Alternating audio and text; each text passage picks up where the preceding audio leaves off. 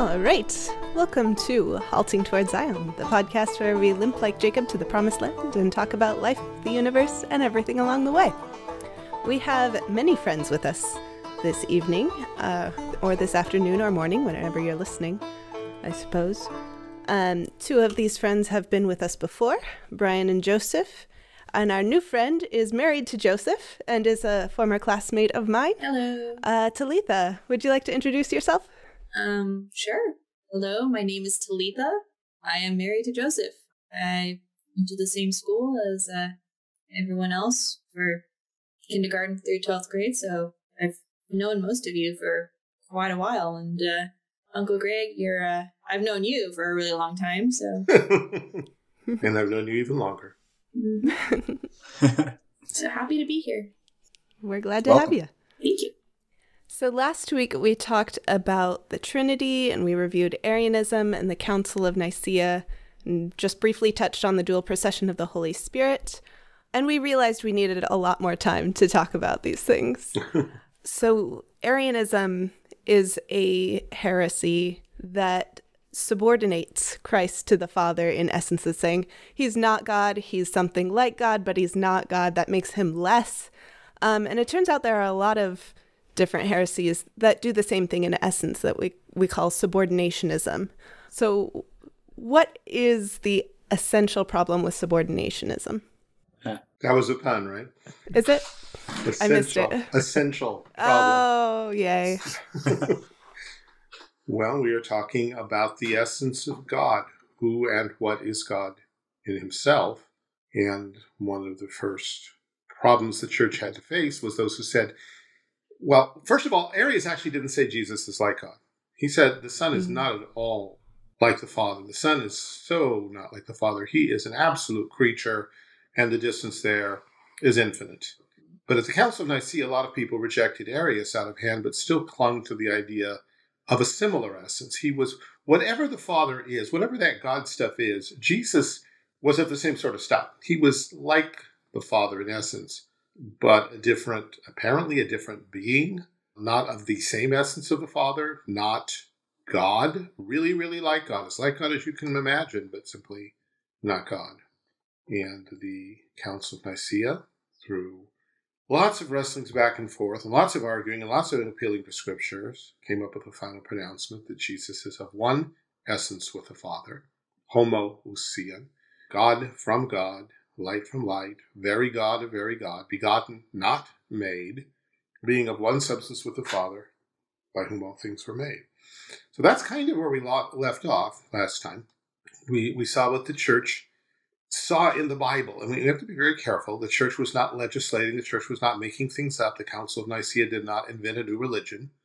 And you can find people who will tell you it did all of those things. The church was recognizing what the church, in fact, had always taught.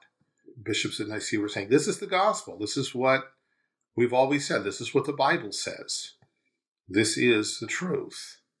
And in the face of all error, we are going to not only say it in biblical language, we're going to say it in other language to confront those who try to get around the plain language of Scripture by reinterpreting it. And so we have Nicaea.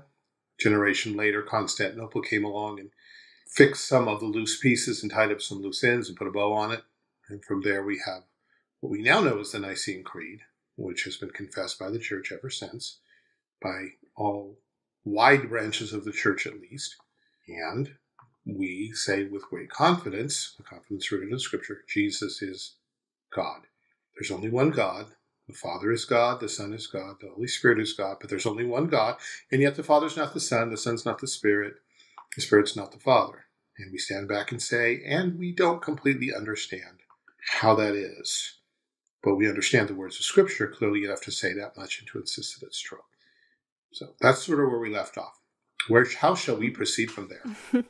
Well, let's talk about ESS briefly. ESS, or eternal subordination of the Son, is a theory that gained a little bit of popularity in recent years, at least on the internet. The intentions were good, I think, as people were trying to defend a view of marriage where husband and wife have complementary rather than identical roles. Mm-hmm. And from there, they said, oh, yeah, husband and wife, they're equal in value as human beings, just like God and Jesus are essentially the same in essence, but the Son is eternally subordinate to the Father. Like, that's his role. That's what's proper to him in his nature, which actually makes his nature different than the nature of the Father's. And I think you just brought up the issue and solved it all at once. And I'm not really sure what more we say to that. Oh. Anytime you have that many qualifiers, something has already gone wrong. When we say that they are of the same essence, we're saying that it's the same being that we call God. And by the nature of that confession, by the nature of that truth, there's no room for subordination. Making distinctions, surely. The Father's the Father, the Son's the Son eternally begotten of the Father. But with regard to the divine essence, to any particular attribute that we perceive as human beings, they are both fully, completely God. And neither one is subordinate to the neither one takes orders from the other because he has to. Now, can they, part of the problem here is the word equals. Equals is a mathematical term. One apple and one apple are equal because of that little number 1 in front of them, but no apple is actually the equivalent of any other apple, and whereas they may substitute great in making apple pies, in reality, they are two very different things. So the whole issue of equal, unless you're going to say, yes, they're equally God, because we're talking about the same God. It's the God who made the world, that God. The Son is that God, the Father is that God. Then you can say equal in majesty, equal in glory, equal in power. But anyway, that was a tangent. Well, maybe we can clarify between this idea of eternal subordination and economic subordination, because we do use that term to describe Jesus' work. Oh, and that's right. Thank you, because that's actually where I was going. Very good. So, given who they are, they can, as persons, say to one another, let's do this, and they can have an agreement between themselves. And as we look at Scripture, we do see evidence that from eternity, the Father takes a lead in decreeing and planning and appointing and assigning the Son, and the Son, not being forced, not being a lesser person in this arrangement, nonetheless agrees out of the love he has for his Father and the desire to glorify his Father. He takes up this assignment to become the incarnate Savior, to go to the cross. And the Holy Spirit agrees to work with both of these, to glorify the Son, to glorify the Father, glorifies the Son by sending him. And in all, we have this incredible piling up of glory upon glory as each manifests love for the other. That the Scripture teaches. And we can point out plenty of passages where we can see this, what you rightly called economic subordination. That is, with regard to the management of creation and the management of redemption, they do take up roles that are in some measure appropriate to their names, but we can't read from that back into the essence of God and somehow start carving up God and say that some of God is lesser than other parts of God. Oh, partialism, there we go again. God doesn't have parts. And so we can't have some part of God less than some other part of God. Which, if we do that, then we tear up the Godhead and we're left with polytheism or something. And that's something similar when it comes to the idea of subordination. It implies two of something. There is something that is different and has to be put beneath the other. And if God the Son in eternity has a different will, he wants something else than what God the Father wants, and he has to subordinate his will to the Father's will, then he's no longer God. Yeah, and then he's a different being. Because God wills perfection, and there's nothing that you can take away from perfection that leaves imperfection. Excellent. So if God the Son has something taken away from the perfect will of God that makes the Father's will more perfect, then you have imperfection. Yes. Thank you. It's something that falls out of what you just said. And I think that we who dabble in theology don't emphasize enough. We say that there is one divine essence, and in this essence, the attributes and the essence are equivalent. That is, there's not... The analogy I've been using lately, imagine Mr. Potato Head. Mr. Potato Head represents the being or essence of God. And then to this we plug in some, lips of omniscience and some eyes of omnipresence and some ears of love and some hat of kindness. And, we attach all of these attributes to some basic underlying essence. This is not what the Bible teaches. God is love. He is light. He is truth. He is joy. He is his own will. He is his own heart. He is God. And we can't tear that into pieces. Now, what this means practically with regards to the Trinity is there are not three wills in God. There are not three sets of emotions. There are not three minds. There is the divine essence, which is and includes mind, will, emotions. And if we had higher degrees in theology, maybe we could define that a little better, but I'm not sure. But this much is clear. That's God.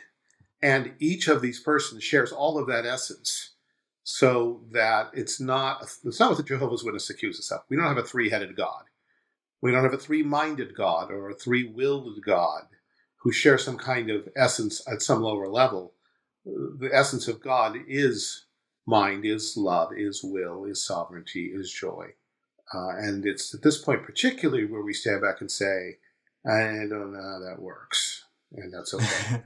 To draw that out a little bit more, you were talking about we don't have a three-headed God that shares some deeper essence. A book I highly recommend to anybody who is listening to this and to anybody in this call who would like to read it is All That Is in God by James Dolezal. He's a Reformed Baptist pastor. I forget where he teaches, but he wrote his dissertation on divine simplicity. And it is phenomenally well written. And he took the dissertation and wrote it into a popular level book that someone like me can read and understand.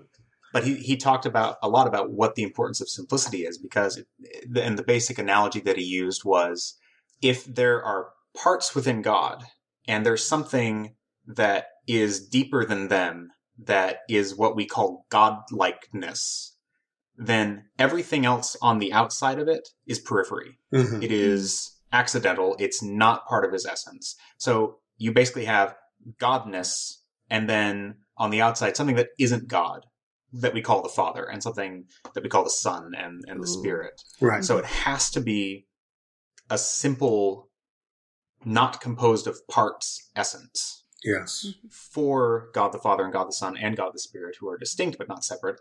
I'll insert the creed here in order for them to be considered properly God. And for the sake of anyone who is listening, we all do adhere to the ecumenical creeds and try to understand them as they were intended. We don't try to impose our own misunderstandings on them. At least we don't think we are, and we read other people who are trained in theology to make sure that what we're doing is consistent with what the Church, in particular the Reformed Church, has taught. So we're not making this up as we go. We're not a bunch of heretics. We're not Imagineers when it comes to theology. We are trying very much to be faithful to the creeds of the Church. And thank you, Brian, for bringing in the word simplicity, which is exactly what we're become at this point. And we're talking about the simplicity of the divine essence.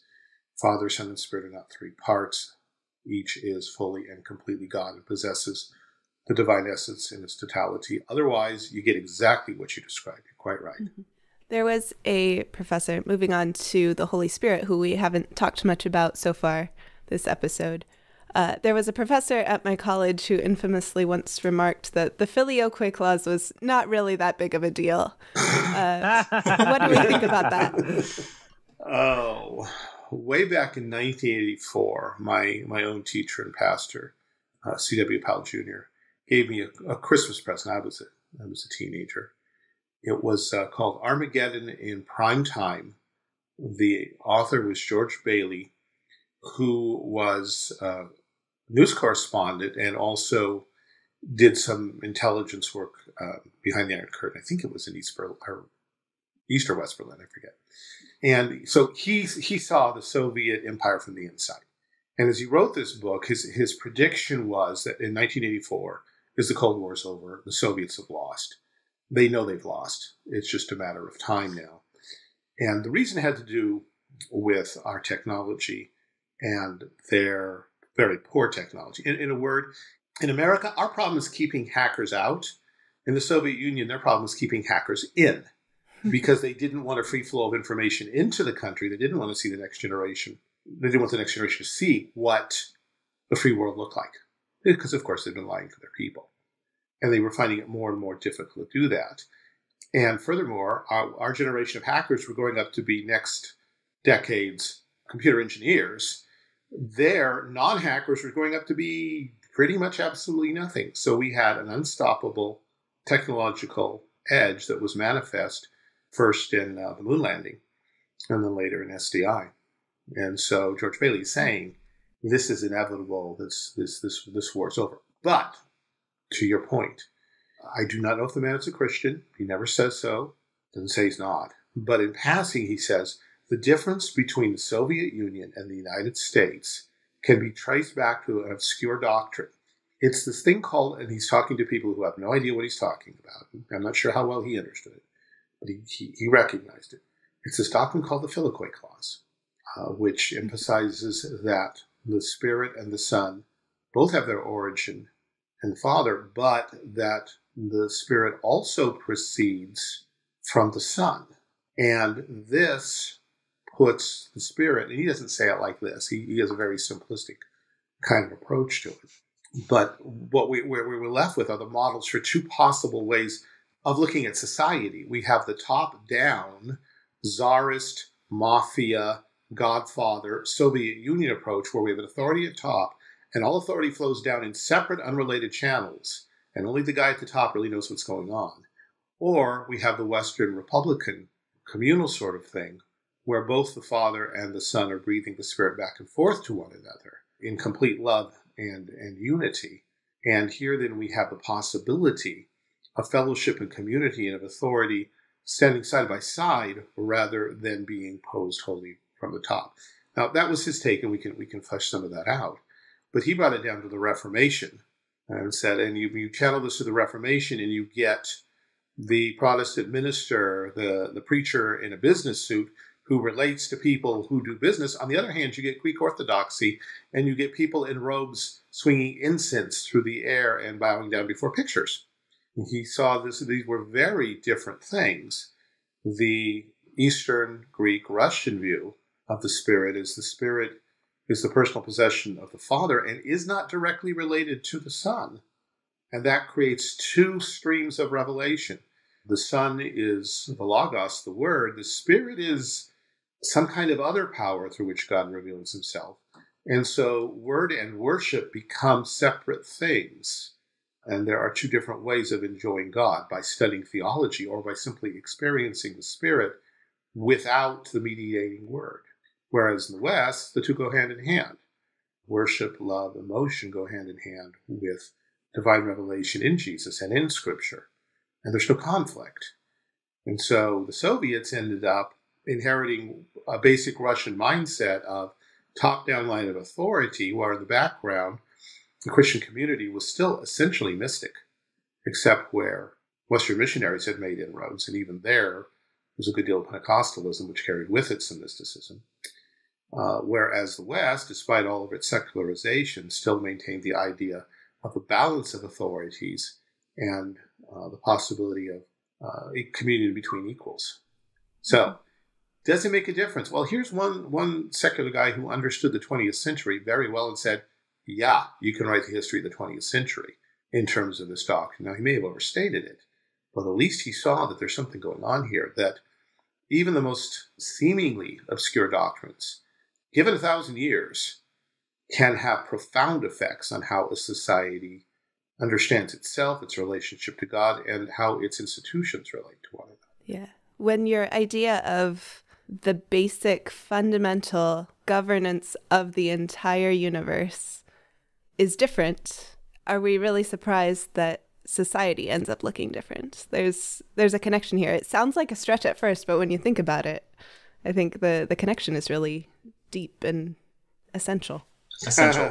There's that pun again.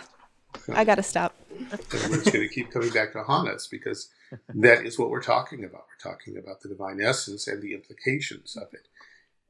In answer to your professor, even if I didn't know any of what I know about the Filioque clause and its history, I would be a little surprised at anyone who said, yeah, we're talking about the essence of God, but that doesn't have really any impact for theology, culture, society. I'm just going to say, I'm not sure what all the impact may be, but I'm pretty sure since we're talking about God, there's going to be one. Even if you don't understand that that's what the Filioque clause is about, it's like you can't look at something and see, like, you've got two streams of Christendom, and one of them is in the East and the other one's in the West, and both of them are pretty close as far as numbers are concerned, and think, yeah, they're really just separating over something that doesn't matter. Well, the idea was that there was some sort of political difference that was really at the heart of it, and the Filioque was just an excuse. But I don't see how that holds up under scrutiny either, to be honest. Not really. I haven't studied it much. I mean, if you look at the Western Roman Empire at the time, it was pretty top down. Yeah. But the West continued to struggle between church and state, and eventually church, state, and academy as the universities came along. It was never settled. There was never, well, obviously the emperor is in charge and everyone needs to listen to him. Nor was it ever solved for more than a very brief season that, hey, the papacy's in charge and, he's God walking on earth and all that. Even when people asserted those kind of things, it didn't last long because someone always rose to challenge. And then somewhere in there, people started suggesting that, well, hey, people, we're all God's people. Isn't the church as the body of believers? Doesn't that have some kind of balance? And even when it got secularized, and that happened early in the Middle Ages as well as later on in the Renaissance and the Enlightenment, there was still this recognition that nobody here has all the power. Now, because we're sinners, we like to be tyrants. But the West, in establishing a sounder doctrine of the Trinity, was able to struggle with it, even if it was a struggle. Whereas in the East, the church simply gave in and said, yes, Emperor, what shall we do? There was really no contest to the East. It was a simple subordination of church to state. The state, the emperor being the direct representative of God, and the church being one hand of what was going on here, but not all of the power of society. Well, and it's something that marks Western society too, that to my knowledge, you don't see anywhere else. We have a tendency to question whoever's at the top, and we've had that for about 1,000 years. Yeah. Where, you go to the East, you've got the Dalai Lama or the Emperor, or you always have somebody at the top that is the unquestioned authority. Whereas in the West, and especially here in the United States, you have that very much, okay, yeah, the person at the top says do this, and we go, okay, well, why? What has he done for me lately? Just see, what exactly has he done to deserve this level of authority? Has he done anything wrong that means that he does not deserve that authority? And is there anybody better for the job? Which, as far as I can tell from my admittedly limited study of human history, that's pretty exclusive to the West. And also, you get the question of questioning the morality and justice of that leader's actual command, which is why, don't quote me on this, I'm not a military lawyer, but court martials are designed to determine whether you disobeying your commanding officer's order was morally right. Yes. Well, yeah, because the oath is threats both within and without. Yeah, there are certain times where disobeying the guy above you is considered the right thing to do. It's just they have to check it out because weirdly you're under authority too, as much as your superior officer is. They don't want Germany over again. Weirdly enough, the Nuremberg trials established the principle that we were just following orders is not a sufficient defense. In light of the Holocaust and everything else, and rightly so. Now, the West had to work through this, and we're by no means insisting that the West is perfect in this, that has an ideal track record. And some of the things you're discussing have developed almost within my lifetime. When FDR was our president, he walked on water. Nobody questioned him. That whole generation My parents lived through that generation. You could not go to someone from that time and say, here's all the things FDR did that were wrong and unconstitutional and flat out stupid. You would get just a hail of fire of, no, don't you understand? He saved us. He took us out of, he won the war. He brought us out of the Depression. He gave us jobs. And it was kind of frightening. It took things like the Kennedy assassination and Watergate for the American people to really stop and say, wait a minute, why exactly are we trusting the federal government anyhow? It has been a hard road to come to terms with that. Because of that, stuff is only just starting to come out about them, too. Of the shady stuff that both FDR and JFK did in the background that they could do because nobody really questioned them on it. And that nobody would get away with today because we're watching them now. Yeah, Nixon wasn't an anomaly. Yeah. He was just the one who got caught. Yeah, if you look at it, look at the history. Yeah, he basically was doing what was pretty standard for the time and couldn't figure out why it was a problem. He had the misfortune of being too slow on the uptake. Yeah. What's the line from Dirty Rotten Scoundrels? To have an affair that is French, to be caught that is American. Yes. Yikes. We're going to have to put a parental warning on this episode of the podcast. That's what I'm here for. Do you guys notice any correlation between romanticism and this sort of individualist distrust of authority? Because I think of Robbie Burns, of course, a man's a man for all that. We don't need no government. I see that. You very much in the general romantic movement, you have the individual emphasized above the collective, especially of it's largely centered on whether it's the poet or the protagonist or what have you. It's so centered on them that it's, you have the usually man versus society a lot of times. In the society is the bad thing, and you have the pure individual moving away from all that. And yet romanticism would call us to perfect unity with a perfect whole. Yet it's always hypothetical because, as you say, society's never there. Society's always wrong. And we can think of Henry David Thoreau, his different drummer, his civil disobedience, his stint at Walden. Isn't that a Michael Nesmith song? Yeah, yes, I'm sure it is. And so he is the lone individual opposing the standard society, and yet his best friend is Emerson, who's talking about yielding yourself to the perfect whole and identifying Jehovah with Brahma and all of that. Emerson's doctrine of the oversoul are all parts of something greater. So the individual, it's all about the individual as long as he finds his meaning in the total whole of everything. But the total whole of everything is never what's going on at the moment. It's never society as it currently exists. Current society stinks, it's rotten, needs to be brought down. And so, we follow the lone individual on his own imaginative trek as he follows his heart, whether, as you say, it be the poet, the artist, the protagonist of the novel, Childe Harold. How did we get here? What was the... I don't know. I'm not sure. Okay. Let's go back to the Trinity. We were talking about the Trinity. All right, yes. Yeah, let's talk about the Trinity some more. So, back in ancient times, when I was your student, Greg. Wasn't that like last year or so? It wasn't that long ago. Back when dinosaurs roamed the earth. Yeah. Anyway, you issued a test. You what's the word? Issue is not the verb for test. Gave? Yes, you gave us a test on proving the doctrine of the Trinity from Scripture. And you told us you may use your Bible for this and anything that is written in your Bible. So I proceeded to copy the entire chapter from our syllabus with all the proof texts into the back of my Bible. And it's the best thing I've ever done. I'm going to do this to every Bible I ever use from now on. Well, you know why I did that, right? So when the Jehovah's Witnesses come. So that people like you would actually do that, so that when the Jehovah's Witnesses came to the door, you people like you would grab your Bibles, have everything right there, and would be able to use it. I know I've told this story lately, but I don't remember if I told it back in your time.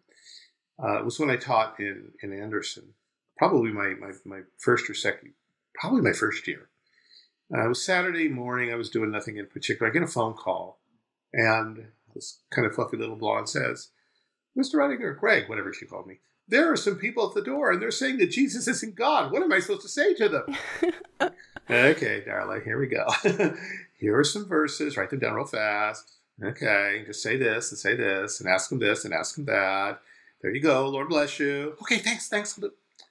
I don't remember if I ever found out how that went, but I think that pretty much stuck in my mind as when people knock at the door and say, tell us about this Trinity thing, we better have our Bibles near at hand. But if you don't know where things are in the Bible, then that's a problem. And so when I gave that test, and I still do that, I did it not too long ago, anything that you want to permanently attach to your Bible, you can use on the test. It can't just be stuck between the pages. You have to make it part of the Bible. Okay, I guess we're creating a study Bible here, but we're creating extended memory. Just don't tell the Roman Catholics; they'll think we're adding more to the canon. Yeah, exactly. Why would they be worried about that? They already did that. Exactly. We'll just tell them it's part of the Apocrypha. It's fine. Yeah, it's an addition to the Book of Judith. Thank you. Anyway, and so has this been useful for you then, Emily? It has, mostly in photocopying and giving to other people who have wanted the list. Okay. Can we add this to our show notes? Yes, show notes? Whatever those are called. Yeah. We'll figure out a way to do that. Okay. Yeah. That'd be nice. So people would know what in the world we're talking about. Yeah.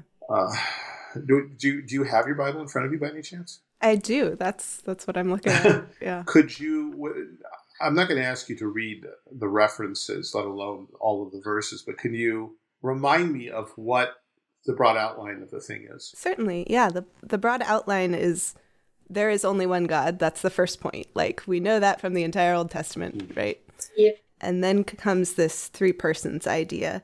Under that heading, we have the baptism to be in the name of the three persons, the Father, the Son, and the Holy Ghost. That's pretty descriptive. You have it in Revelation, worship is ascribed to Jesus, so we know that worship is proper to God only, so that's an indication also. And then you have each of the three persons being truly and fully God. Pretty much nobody has ever disputed that God the Father is God, because that seems pretty self-defeating. Unless you're an atheist, yeah. But then you have all the times where Jesus does divine works. He's creating all things, upholding all things, having divine authority to forgive sins, that sort of thing, divine attributes, names of God, worship, explicitly called God. That's fun. Yeah. And then you have the Holy Spirit. First of all, with the Holy Spirit, you have to prove that he's a person, not just the force. Yeah, it seems that that's been more, his personality or personhood has been more of an issue, because once you admit he's a person, the deity follows pretty quickly. And so heretics have usually taken their stand on, well, no, it's just another name for the power of God or the sovereignty of God or God's influence or some extension from God. And any language that might suggest otherwise is purely metaphorical. And yet, as we read Scripture, there's nothing particularly metaphorical about simple things like don't grieve the Spirit. The Spirit assigns spiritual gifts as He will. The Spirit speaks to the apostles. The Spirit has infinite knowledge because He knows the mind of God. These are all attributes of personhood. However you want to, whatever definition or parameters you want to set on personhood, those things fall within the realm of a person as opposed to some kind of impersonal force, for lack of better words. And so, so we go there and we talk about those things, and then finally talk about as I recall, his divine power, divine attributes, that he is on a couple of occasions actually called God. For instance, when Ananias and Sapphira lie to the Apostle Peter. Peter first says, you've lied to the Holy Spirit, and then he says, you haven't lied to men, you've lied to God, equating the two. And then later on in Paul's writings, the temple of God is the temple where the Holy Spirit dwells. It's pretty clear, and we're not making this up, and this is not an invention of Nicaea. This is simply the church wrestling with the words of Scripture and trying to put them in other words that the heretics cannot as easily get around. But of course, what we find in every generation is that heretics come up with new words. And so it's an ongoing battle to keep saying, no, not this, but this. No, not that, but this. No, that's not what that means. This is what it means. The favorite tactic of heretics is still to redefine words So if everything sounds good, we talked about this last time. Mormons and Jehovah's Witnesses are getting good at it. Redefine the words, redefine the terms of vocabulary so that you sound orthodox. And it takes a number of penetrating questions before you finally hit the weak spot and say, oh, wait, no, that's not right. There are some Lutherans that I used to listen to. They had a show called Table Talk Radio. Mm-hmm. They would just play games. But one of the things that they invented was the heresy two-step. So you start with your feet firmly planted on the Word of God, and then you take a step back into abstraction, and then you slide to the left. You're probably not going to slide to the right, but you might. But you're going to slide to the left, and that's the heresy two-step. Smooth. Oh boy, that's electric. Well, it seems to me that the thing we have not talked about and need to, particularly in an age that's confronted by Islam, is what it means to have a tripersonal God. Mm-hmm. Practically what it means. As we read Scripture, we see the Father and the Son talk to each other. We are told that they love each other. They've loved each other from the foundation of the world. There is real personal interaction here. And this is really important. We say God is love. And you all may possibly remember a trick question on one of your tests. It amounted to, why do we say God is love? And at least in the multiple choice form, it's because God loves forever, because God loved us forever, and there were a couple other things that weren't right either. But the correct answer, of course, is because the persons of the Trinity love each other forever. If we say God is love because he loved us, then that makes his Godhead dependent upon his foreknowledge of us. His Godhead depends upon the fact that he is bound to know and create us. We enable God to become God. If we say that God is just love in some abstract sense, it's just some kind of emotion or virtue that percolates around in the essence of God without any fixed goal, person. God just loves in general. Then we have love in general as some kind of high ideal. And it becomes possible for Christians to be wonderful, loving people without ever loving anyone.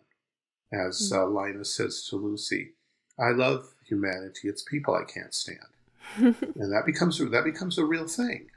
If we allow love to be simply an abstract concept, an abstract virtue, we're back to the whole simplicity thing. If love is just a piece of God that has no real existence except as an abstraction, then we don't have a loving God. Love isn't eternal. The potential for love may be eternal. But then that potential itself implies a completion that hasn't happened yet, and we're back to, and God needs to complete himself by creating us. Again, in my former school, we did the poetry contest there too. And some little kid picked a poem. I've seen it since. I don't remember the author or what it's called, but it amounts to God creates the universe, and it's all beautiful, wonderful. But God goes and sits down a log and looks around and decides that he's lonely. And so he creates man to have someone to talk to. How that poem got in the poetry contest, I'll never know. But a lot of people think that way. God needs to complete himself, and thus us. He made us so he can complete himself. We are the necessary corollary to God's potential for deity, which is to say, we make God God. We are part of God. Necessary correlations to God. So when we don't acknowledge the biblical doctrine of the Trinity, the true personhood of the Father and the Son communicating in the Holy Spirit through all eternity, we destroy love. We destroy communication. We destroy communion. We leave them at best as abstractions, and far more likely as means whereby, as we define these terms on our own grounds, because there's no definition in God, this becomes the way we deify ourselves. You will be loved. You will be embraced. You will be assimilated. Resistance is futile. To draw this back, I know we opened up that topic by naming Islam. There's an excellent section in K. Scott Oliphant's, I forgot the title of the book all of a sudden. I think it's Covenantal Apologetics. Mm-hmm. It's his defense of presuppositionalism. He has an entire chapter dedicated to a hypothetical conversation between a Christian and a Muslim. Oh, really? And it's actually quite fantastic. And basically, one of the arguments that sticks out in my memory is that, A, the Islamic conception of Allah is a perfectly non-interactive being. Mm-hmm. There is nothing that he can receive from us. Mm-hmm. And that's about the point where they stop being right. And there's nothing contingent upon his being that...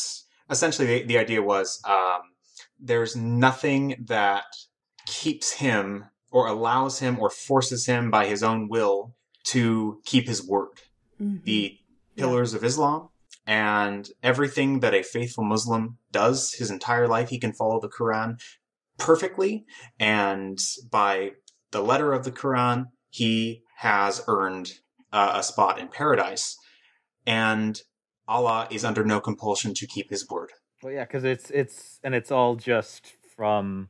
It doesn't even claim to be like Muhammad. Allah can't even really reveal himself. He's so non-interactive that he can't even hold a conversation and reveal his will and his word to people. So you have to have this guy basically guessing at what's going on and going, I'm pretty sure that if this did happen, that he'd want you to do this. Sounds Maybe? like Kierkegaard. We're back to Kant and Kierkegaard. And we're back to totalitarianism as Yeah. well. Mm-hmm. Back to a single stream of power. Mm-hmm. There's no cooperation of any kind. Yeah, exactly. You know what poem should be in the poetry contest? Is The Lanyard by Billy Collins. Are you familiar with it? I am not. I'm looking at Haley and saying The Lanyard by Billy Collins. No. My daughters actually love Billy Collins, and so does my wife, and He's so she's good. put some of his poems into the contest, but I don't know that one. Tell us Oh, about it. good. Oh, it's this reflection of a young man on the lanyard that he made for his mother at summer camp. How she gave to him life and uncounted square meals and legs to walk on and eyes to see the world. And in return, he made her a lanyard. Equivalent exchange, am I right? I do like that. I had to look it up because I was curious. I love the first line. The other day, I was ricocheting slowly off the blue walls of this room. Why are they always blue? Anyway, Back to the Trinity. coming back to this, I think is where I wanted to go. The Bible reveals Jesus, the Son, the Word, as the very Word of the Father, the image of the invisible God, the brightness of his glory, the express image of his person. In other words, God, by his nature, is a self-revealing God. God begets his Son, and in his Son he sees himself, and he is well pleased. There are multiple times in the Gospels where the Father renders that verdict concerning the Son. This is my beloved Son, or thou art my beloved Son. In thee I am well pleased. Hear him. This over against, and I mentioned this on an earlier broadcast, over against the pagan gods. Of course, we all know Loki's betrayal of Odin over and over and over again. But that was hardly unusual. Cronus went after Uranus with a scythe and castrated him. Zeus overthrew Cronus in turn. In Babylonian mythology, Marduk goes after his grandma, Tiamat, the chaos monster, and slices her in half and makes heaven and earth out of her. In Egyptian mythology, Isis betrays Ra. She manages to get him sick and then comes and convinces him that she's the only one who could possibly heal him. But to do so, she has to know his true name, which in magical religions means that key power word that reveals and captures your identity. And eventually Ra succumbs and reveals his true name to her, and she uses it to cripple him and confine him to the sun chariot for the rest of his life or eternity or whatever, while she usurps his power. Every place we look in the pagan world, the children turn on the Father. It's pretty much like clockwork. But when we come to Scripture, the Son is the perfect image of the Father, glorifies the Father, and in fact, when we look at Jesus' high priestly prayer in John 17, the Son asks the Father, glorify me so that I can glorify you with the glory we had together before the world was. And then the Holy Spirit is going to come and glorify me so I can glorify you, so you can glorify me. And each one reaches out in love to actively do something within Earth's history to glorify the other. Mm. And this sets a pattern for what love is supposed to be like. Now, we go further. We've spoken already of economic Trinity, economic subordination within the Trinity, where each person, and again, John 17 is a wonderful exposition of this, where each person of the Trinity takes upon himself a particular role. The Father elects, predestines a people, and grants these people to the Son to save, and gives him the job, the work to do. The Son comes and does the work. So to glorify his Father, he lays down his life, he takes it back again. The Father exalts him to his right hand, and the Holy Spirit pulls all this together and then becomes the means whereby this the salvation is applied to God's elect. And they all work together to accomplish a purpose that is overflowing love. They were perfectly sufficient in themselves. They loved each other completely and didn't need us. God did not need man to love, but God's love overflew freely, and he chose to love beyond himself, even at cost, because the Father gives up his Son. The Son is separated from his Father. The Holy Spirit withdraws his comfort from the Son, the twofold cry of Jesus, my God, as he senses his separation from the Father and from the Holy Spirit. And yet on the other side, all to the greater glory of the triune God. And so here we have a picture of what love is, love going even to the point of abandoning, of suffering, of accepting separation for a greater good on the other side, a love willing to lay down his life. Christ loved the church and gave himself for it. God so loved the world, he gave his only begotten Son.